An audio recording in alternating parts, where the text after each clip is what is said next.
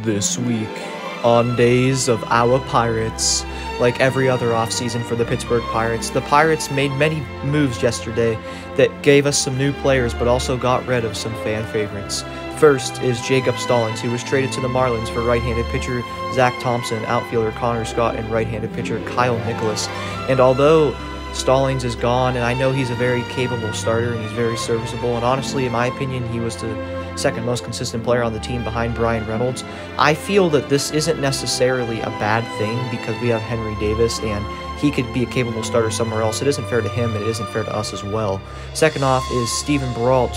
He has been lifted from his duties, and we have signed Jose Quintana, the former Los Angeles Angels pitcher, to replace him. As well, Colin Moran, he's also gone. He was involved in the Garrett Cole trade. He's gone, and he had to hold down the fort for a little bit. But we did all of this so we could sign Yoshi. Yes, that's right. Yoshi is coming back as an outfielder. He had a very, very impressive stance with the Pirates whenever he came in about 3/4 of the way through the season. And this is Zach Thompson. He was a Pirates fan when he was younger, and he posted this picture, which I think is just very awesome of him. I'm very glad to see that he's going back to going to his childhood team. And my thoughts on these trades: Steven Brault, he wasn't terrible, but he wasn't anything great, so seeing him go, I'm okay with that. I wish him well. I wish every single player well, obviously. And with the Colin Moran release, he would have, every single year, he seemed to have a month where he goes off, and then other than that, he's just average. So I'm not too sad to see him go. He was involved in the Garrett Cole trade. Like I said, he was one of the pieces that the Pirates got. But at the end of the day, we have Ke'Bryan Hayes, and we have all of these young prospects coming up. We need to give them room to start. So whenever we have someone like Moran, who is good enough to start on the team, and he's not old in baseball terms, but he's not necessarily young either. It's just good to get rid of him so we can have an extra roster spot. And then when it comes down to the Steven Brault trade, like I said, I don't have any issues with that. I don't have any issues with any of these, but what hurts the most is Jacob Stallings. And the reason being is we drafted Henry Davis with the first overall pick in the 2021 draft because we went 19-41 in the shortened MLB season in 2020. We drafted him. He was a catcher from Louisville. And he's a very promising player. We've never seen him play for the Pirates, unlike Oneil Cruz, who came in the last 2 games and already hit a home run, or Yoshi, or Ke'Bryan Hayes, but he has the potential to be better than all of those players combined. And the fact that we have Stallings, who at the beginning of the year was a little bit shaky, and he was always kind of a placeholder until eventually he'd be gone, because we knew he'd be gone eventually. But the fact that especially towards the middle and end of the year, that he became a very solid starter, a very serviceable starter, and honestly, he became a starting quality catcher, and one that I think honestly is above league average when it comes to the catcher position. So it's sad to see him go, but at the end of the day, it's better for our organization. That way we can play our first overall pick, because, I mean, you have to do that, especially when they have the potential like Henry Davis does. And then when you factor in the fact that Stallings is a very capable starter, and he was probably the second most consistent player on the team behind Bryan Reynolds, it wouldn't be fair to him to have a part-time role when he could go to a team like, say, the Yankees, even though catcher isn't really a position of need for them, but I'm just using them as an example. He can go to a team like the Yankees, and he can excel, and he can contend for championships, and that's something that he's not going to be able to do with the Pirates for at least the next few years.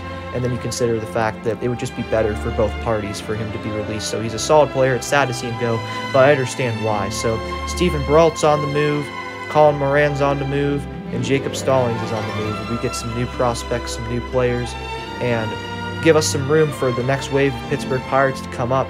And if all goes well, and even if some players don't pan out, as long as half of them pan out, this team will be a very solid young team on the rise, and that could begin this year, and I hope it begins this year, because this team, if all goes well, they could be contending for a World Series in 5 to 6 years, because they have a ton of prospects, and all of them are looking very, very nice. But will they pan out in Major League Baseball?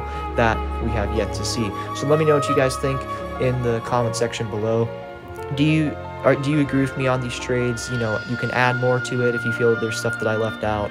But Days of Our Pirates is back. Second episode in a week. Maybe this isn't the end of the Pirates moves, but just like the Pirates trading players in the offseason, whether it's for good or bad reason, so are the Days of Our Pirates.